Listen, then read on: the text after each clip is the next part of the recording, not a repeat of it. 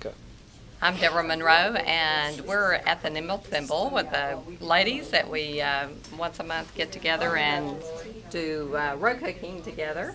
We have a lot of fun, and I'm going to show you how to do just the basics loop. You start out with your strip of wool that you have cut in your cutter. You're going to hold it in your hand and bring it at the end up through a hole. And then that's all you do. You'll just take it through a hole and bring up a loop. And you'll skip every couple of holes and just bring up a loop. And that's really all there is to it. It's not very hard. Try to get your loops as closely the same height as possible.